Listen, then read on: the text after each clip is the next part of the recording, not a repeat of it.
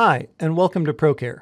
In this session, you'll learn how to log in for the very first time and run the Setup Wizard. To log in, you'll enter a username in the upper right of admin, A-D-M-I-N, and then tab or click down to the password. And this very first time your password is the same, A-D-M-I-N, in all lowercase letters. This is the login for the default system administrator, is not the way you normally will be logging in. You'll actually establish a login specifically for yourself. So once we log in, it will ask us to change the password of the system administrator. So you will want to pick a password that you can remember in the event you need to log in as the system administrator. You might want to write this down somewhere, and whatever you want to pick for that password.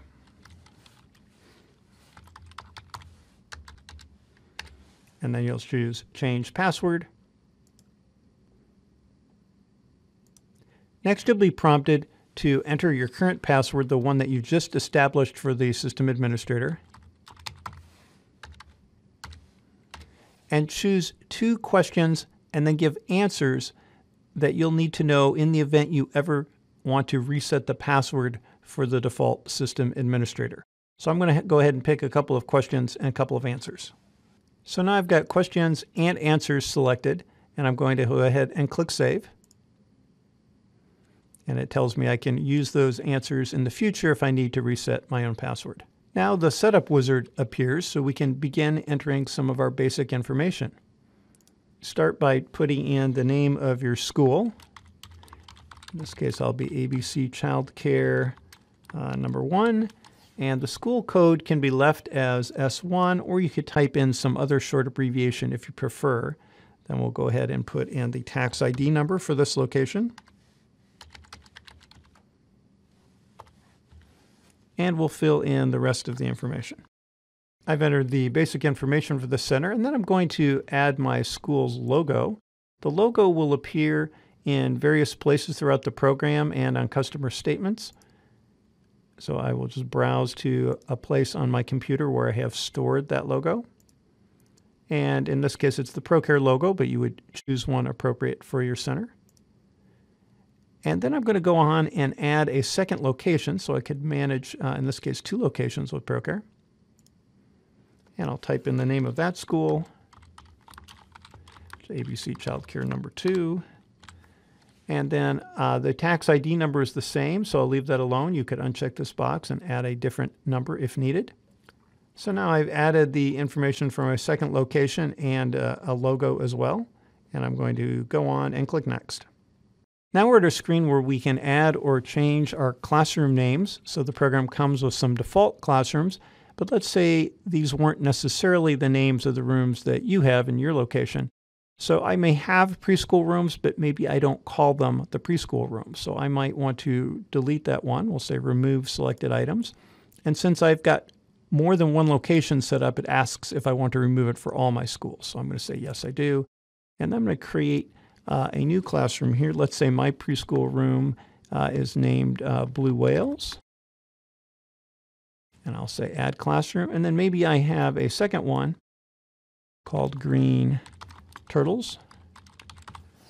We'll add the classroom. So I've just added those 2 to the list. And of course you could update or change these as needed. And you do have the option, if you have more than one location, of choosing to add a room to all your locations at once or just a particular location.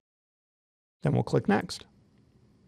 On this screen, you'll add yourself as a user of Procare. So this would be your name and title. And then whatever username you want to have for logging in. Often it's easy to use your initials, but you can use anything you want. And you'll notice once I type in a username, the password is shown for me. And in this case, it will always be all lowercase. So even if I type the username as uppercase, the password the very first time will be lowercase. And then we'll choose Save and Exit. And it tells me I'll be logged out, and I'm ready to log in now with my new username and password. So now I'm going to log in as myself. You'll remember my username was BOS, although the username itself is not case sensitive, but the password is. So I have to remember to enter the password this very first time in lowercase. And then I can tap enter on the keyboard or choose login. And then I'll go through the same series of prompts that I did for the default system administrator. It'll tell me my password is expired and that I need to pick a new password. So in this case, you would be picking a password for yourself. I've entered the password that I want for myself and the confirmation password. I'll choose change password. My password has been changed. And then I'm back to the security questions. So now I would put in the password I just set up for myself and choose questions and answers that I will know for myself in the event that I ever need to reset my own password. So I've chosen questions and typed in answers for myself, and then I'll click Save. And now I've successfully completed the first time login and the setup wizard. So you can just see what would happen if you did forget your password. When you click on log out, now you can log in as yourself, but you'll notice there is a forgot password link right here. Clicking that link will bring up the questions. If you can answer the two questions, then it will reset your password for you.